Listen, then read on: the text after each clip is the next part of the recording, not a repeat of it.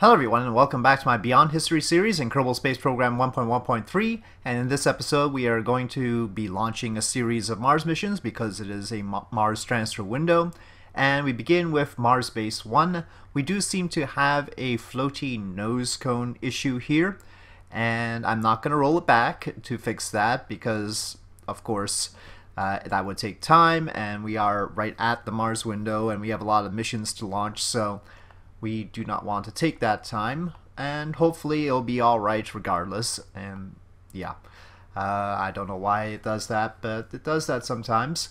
This bottom one is the correct core, but we don't actually have a launch script put in there for this particular launcher. I figured that out just now, so I restarted the recording, and we will load in the new launch script now, and hopefully I've got it written right, but I don't know, I haven't tested it. So there's a Fiji 3.4. I could have sworn we've launched a Fiji 3.4 before, but maybe not. I mean, we must have, right, with the previous Mars Base 1. I don't understand. Anyway, maybe I had used a different launch script and that had worked as well, but apparently to do this. So here we go. Let's see if this works. Now let me throttle myself down. Okay.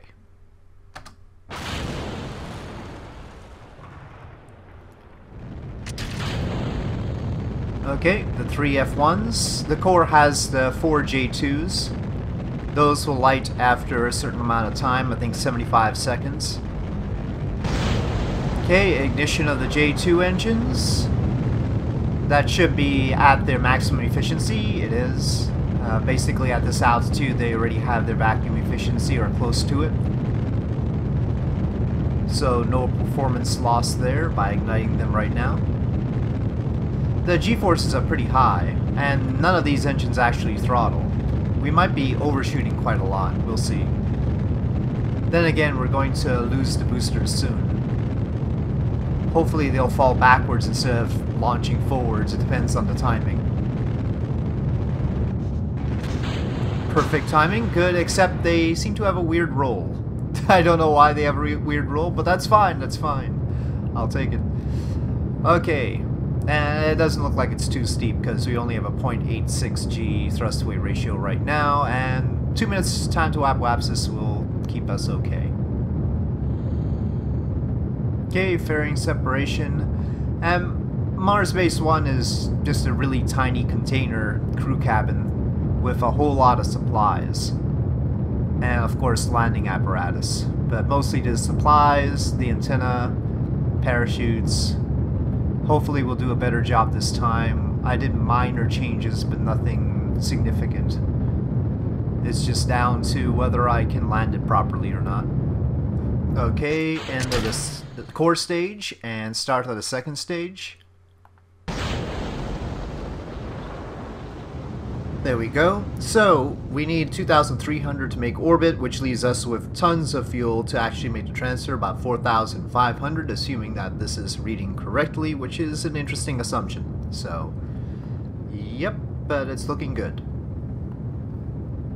Okay, we are making orbit here, and the game is paused, and stop. Okay, 275 by 239, and we have 4,600 meters per second left. Let me plot for Mars. Okay, we could definitely have carried something a little bit heavier on this, because we only need 3,600 meters per second, and we've got like 1,000 extra. But this gets us this sort of pass, and then we're going to have to do some sort of corrections so that we can hopefully get it as much in line with the other missions here as possible, or yeah, I mean as much as possible. At least a tangency point would be good, and that will make me feel a little bit better. But yep, not that this can rendezvous with anything. It doesn't have a docking port or anything like that, and nor is it meant to. Let's get the solar panels out. One of the nicer things about using a J2 stage for the transfers is that it's fairly quick. You don't have much inaccuracy because of the timing of the burn. Okay, it's very stable. Ignition.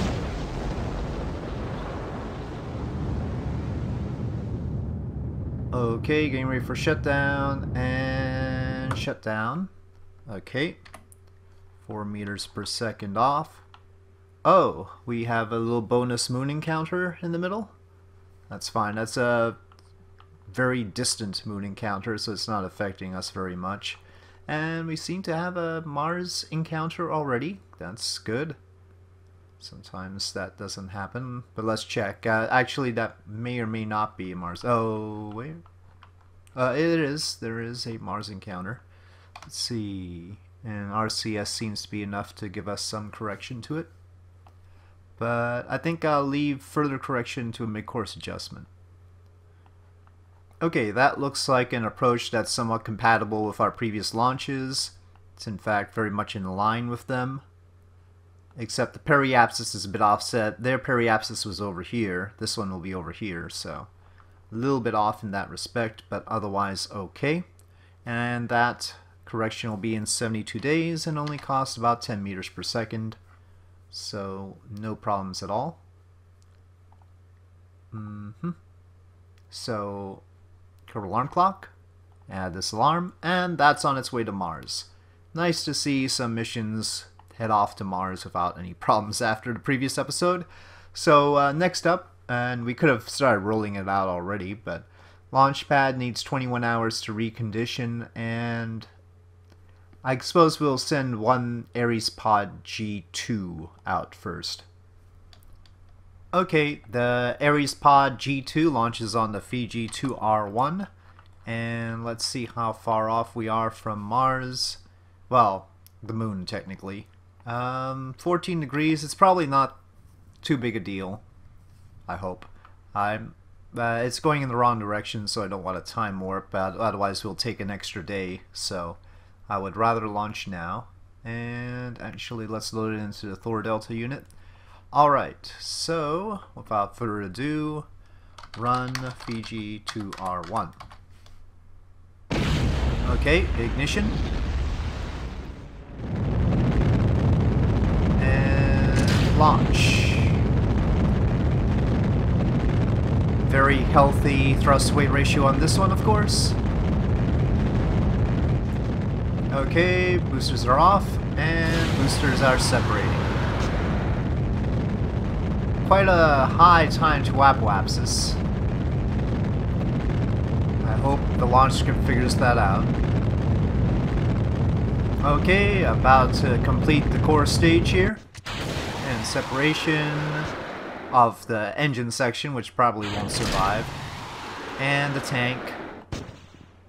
And ignition of the J2 engine. Burning for 8 minutes and 20 seconds in total. We need 3,700 to get to orbit, so it doesn't look like this stage can do it on its own, which is a problem, isn't it? Okay, I think this delta V reading is incorrect, is what's going on here, because otherwise this is going up much faster than that's going down. I've encountered this before, so hopefully everything will be alright. We are starting to go down, but that's fine. Our apoapsis was too high anyway. Okay, orbit. Well, still less than I would like. 2,947 meters per second. So I'm not entirely sure what to do about that, except for just have it head on its way. And maybe use a tanker to refuel it once it gets there. Let me decouple that nose cone off, because that's a tiny bit more maybe.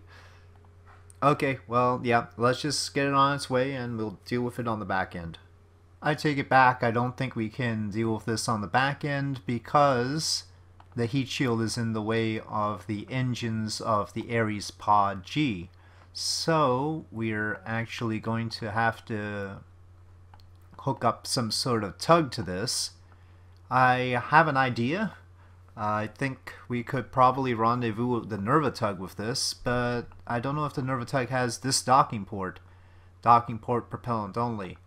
So before boil-off gets crazy, we'll have to check on that. Also, it turns out that our relative inclination of, like, it was, I think, 13 degrees to the moon has produced a much more expensive transfer over to Mars, but I used MechJeb to auto-plot it, so maybe I could have figured out something that would cost less. But I figured out that maybe we couldn't use the engines before I got to fiddling around with the maneuver node anyway. So let's take a look at the location of our Nervatug and see if it's got the right docking port. Yeah, as I expected, this is an Apollo docking system and so cannot be used to push our intended payload. On the other hand, we do have a UDMH depot sitting here, so we could use that. We could use various other things as well. Certainly I'm going to want to edit this Ares Pod G2. Maybe we should put it on a larger launcher.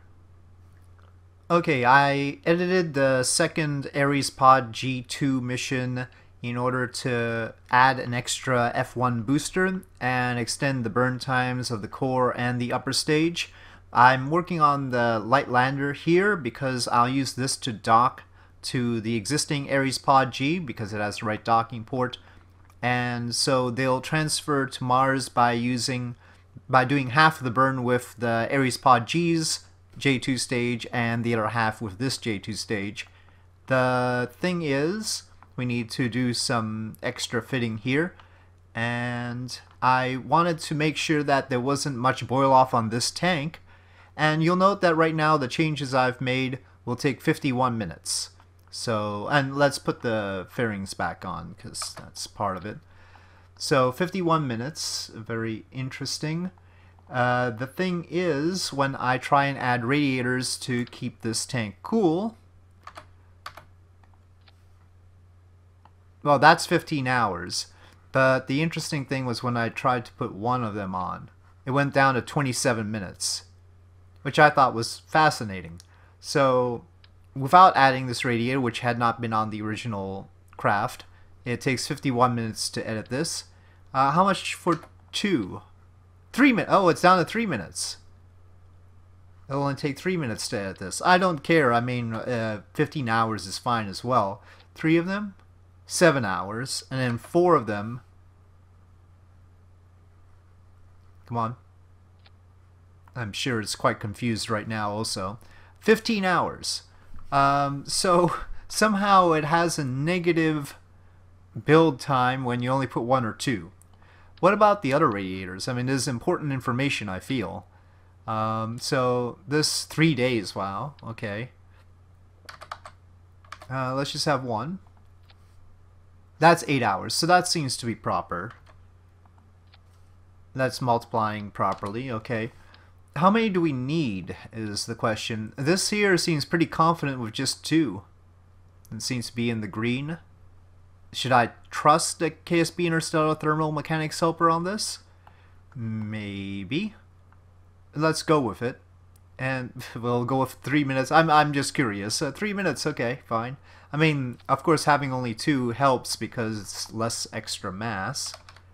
So we might as well. And it's not super critical. I mean, we would like to limit boil off, but it's not going to be horrible. Now this is going to have some trouble rendezvousing, but we do have extra fuel in this tank here for running the RCS up there. We've got RCS down here, and we have to dock with this. The other portion will just have to hold steady, but I don't know if this is quite enough. So I'm going to boost this, and that's a fair amount, but we don't have any sort of OMS engine here. Well, I can fix that. These are configured to Arizona N204, and our favorite OMS engine in the world, well, our favorite engine in the world altogether is the Gemini Lander engine, which for some reason is in fuel tanks. I don't know why.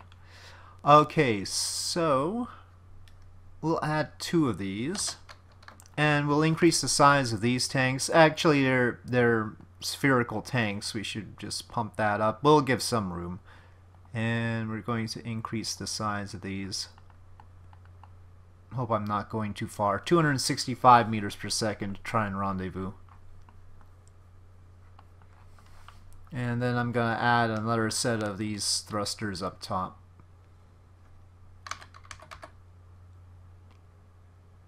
really we've... Oh, well, of course I haven't finished filling this up yet. Let's fill that up. But we have sort of burdened the stage a little bit more with the extra hypergolic fuel. But I think I'm even going to burden it some more. Still, for all the things I've changed, 11 hours of edits is not too bad.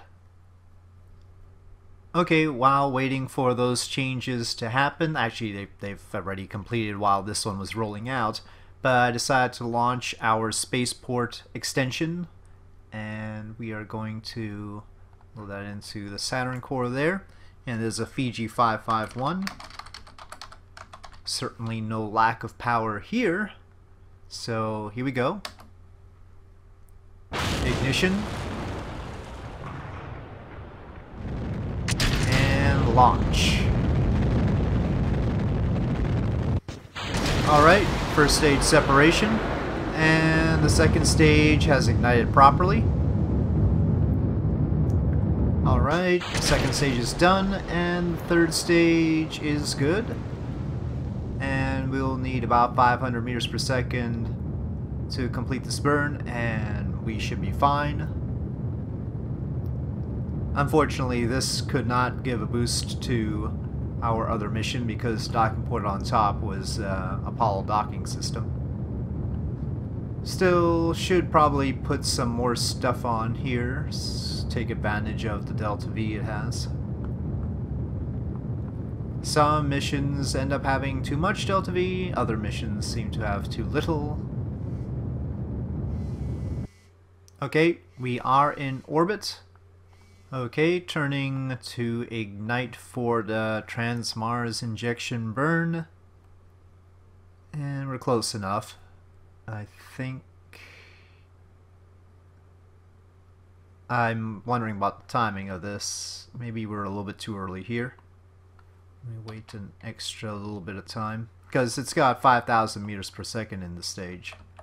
Okay, that's a little bit better. Alright, it's unstable right now. Settle. Unlike most engines, it doesn't show its state in as icon color in the staging. Ignition.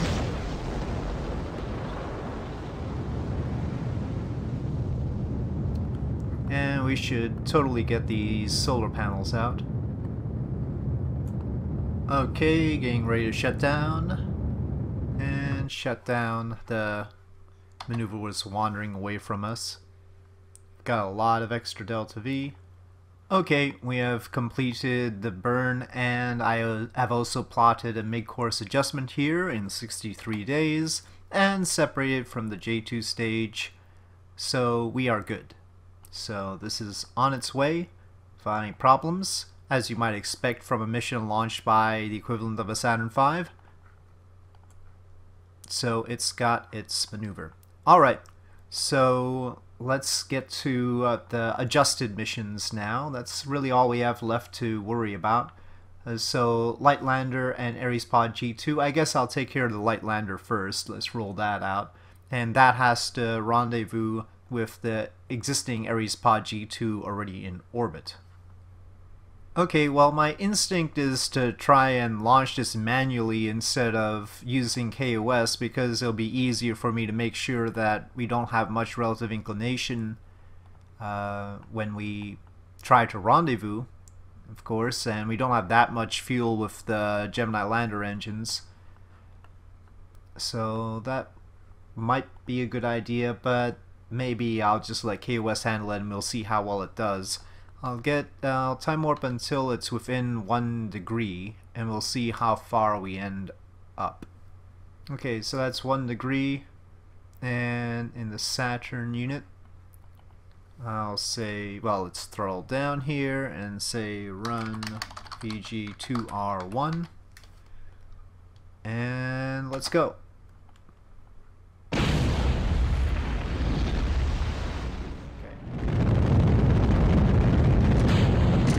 Alright, and we're off. Of course, the launch script isn't meant to do rendezvous per se. It just goes to a particular inclination. So it's all a matter of timing. to actually match the inclinations. Of course, we used this same launch script for the previous launch, the Ares Pod G2's launch. Alright, boosters are out and separated. Okay, well, I think I'll have to manually take care of the fairings here. Alright, separation of the engine segment, which really isn't necessary because there's no way we could retrieve it, but I decided to keep the decoupler in for the sake of using the launch script. Okay, ignition of the J2. And onward to orbit. Currently a 0.78 degree inclination difference. I'm worried about how much of a penalty carrying the extra fuel for the Gemini lander engines actually entails. Maybe it ended up being too much. We'll see. Okay, about to make orbit here. We are definitely in the lower orbit, relative inclination 1 degree. So maybe I should have just tried to match inclinations in the first place. Okay, there we go, 217 by 168, nice shutdown, and let's close it off. 3,600 left, I don't know if that'll help us, but of course we'll be burning some mass. Oh shoot. Feed pressure too low. Right, because they're not technically attached to, I should have attached them directly to these tanks instead. Okay, well, there goes that idea. I think we're just gonna have to send this over to Mars directly instead of trying to use this to save that Ares Pod G2. Frankly, that thing might be more trouble than it's worth. Okay, well, so there goes that idea. Let me plot for Mars then. Unfortunately, because we matched inclinations with the Ares Pod G2, we are in a worse off situation as far as the delta V required to transfer, because that was placed into an unfortunate orbit. So that's not great. Ship manifest isn't popping up. I don't know why.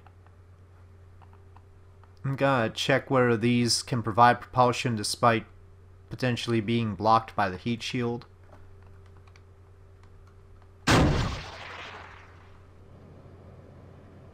It would seem so. Okay, so what we're gonna do is, I mean, if we attempt the rendezvous, it still won't have enough delta V to do things, will it? Should we just burn off this fuel? I can't apparently get ship manifest to agree to cooperate. Alright, I guess we'll try and do the rendezvous. I mean, I think it's the best thing to do. We'll use those engines on the lander itself, the light lander itself, to try and handle it.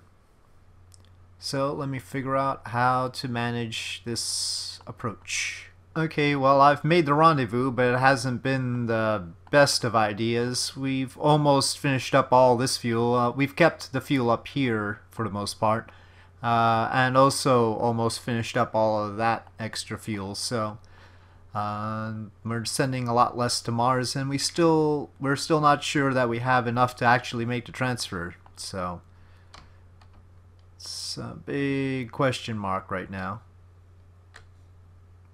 On the bright side, we should be able to dock with the other portion. If necessary, we can abandon either side of the mission in order to rescue the other side. In other words, we could abandon the light lander in order to make sure that the Ares Pod G2 gets to where it needs to be, or we could abandon the Ares Pod G2 to make sure the light lander is okay. But hopefully it won't come to that. Oh, and then hopefully, okay, that wasn't an extra ignition. Good. Okay. Should be in line. Alright, we have docked. Okay. Alright. So that'll be 1,587, and then we'll have whatever's left over there, which I'm not entirely sure exactly how much we'll have. And then we will see. Okay, but let me replot for Mars. Okay, here we are, and we are turning to the node. Alright, well, we better get going. Let me check that the fuel is settled, and ignition.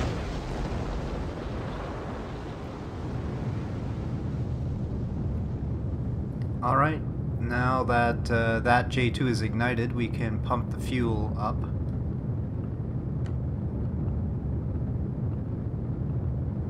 From these RCS things. Not that it's much. Okay. Yeah, we're way late, compounding our other issues. Okay. Decouple. And control from here. Oh, not the reaction wheel. Well, it says we have 2,500, so just enough, though again, we're late, so we're going to have to make a correction somehow. Managed to be enough, though. That's nice. Barely. Barely enough. Okay, should be good enough. Ignition.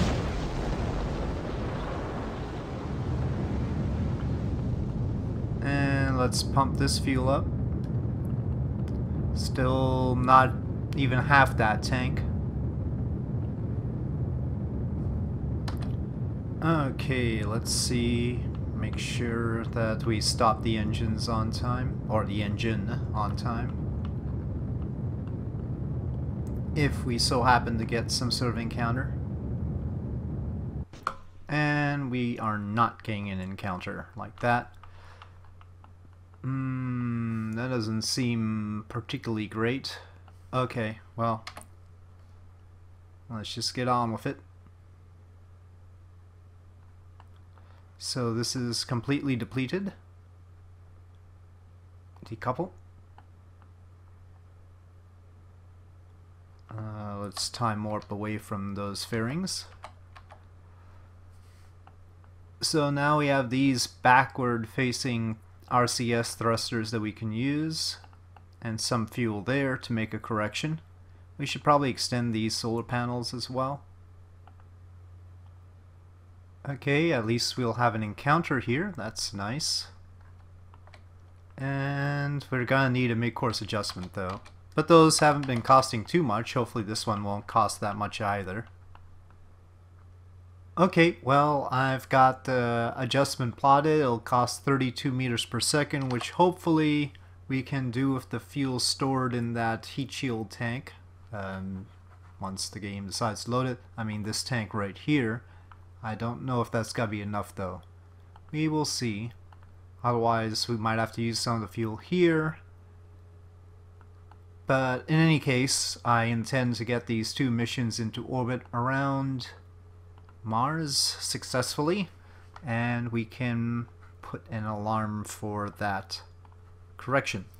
Alright, we do have one more mission that we want to send to Mars, and I might as well get on with it, and that's the other Ares Pod G2, this time with 3 F1 engines as boosters, and hopefully that'll have enough Delta V on its own to get to Mars.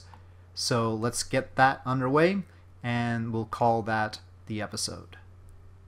So with this mission, the timing of the boosters hasn't changed, it's just a number of boosters. So we should just be able to use the same launch script as the Fiji 2R1, I think. Let's find out. It's got a little bit more thrust to weight ratio, so it might end up too high. Maybe. It's not that much different.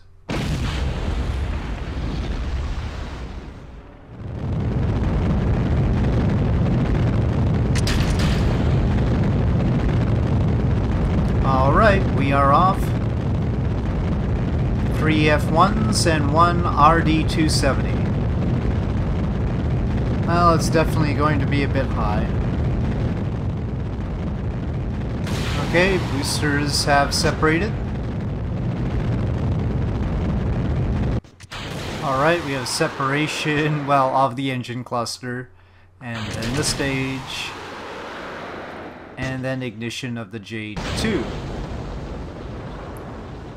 Well, we need 3,300 to make orbit, maybe 3,200. That leaves us with 3,600 meters per second, roughly speaking, to make the transfer. It'll all depend on how much it actually costs. The previous one was 4,000, but that was because we had some inclination with respect to the ecliptic that we shouldn't have had. Sometimes you want that, but in this case we didn't. Alright, we have made orbit, and sort of lopsided. Hopefully we're burning out of the periapsis, in which case we'll be alright. 3,625 meters per second. And then we have the little bit of fuel that's on that mini stage attached to the heat shield. So anyway, let me plot it out. Well, it's not the worst situation possible. It's halfway between the periapsis and apoapsis, but still it's requiring more than we actually have. The RCS could help, maybe? Or, you know, we could just dump this fuel, but we'll see. I suppose we get some delta V from releasing the nose cap. Maybe to make up for some of the boil off. Okay, well, let me try and use some RCS to start us off. That's tedious, but possible. Okay, getting ready for main engine ignition. Ignition. Okay, and we proceed. I'll just keep holding down the RCS so that we can use that fuel as well.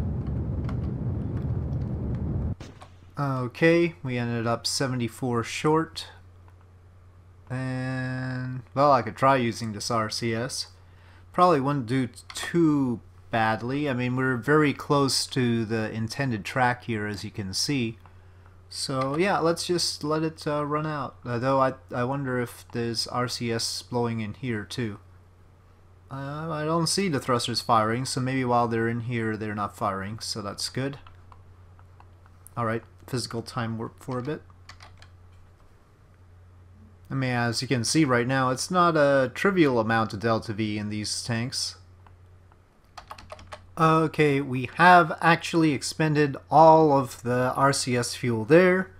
We have not gotten an encounter. 26 minutes after the node. We will now separate. And now we've got this bit. I feel like we should probably turn around, so retrograde actually. So I can use these thrusters on that bit. And that's looking fine. Let me plot the mid-course adjustments, which hopefully won't cost more than the others did. Okay, well, the mid-course adjustment node will take 12.4 meters per second, and that'll be in 54 days, and we should have enough fuel in this to handle it.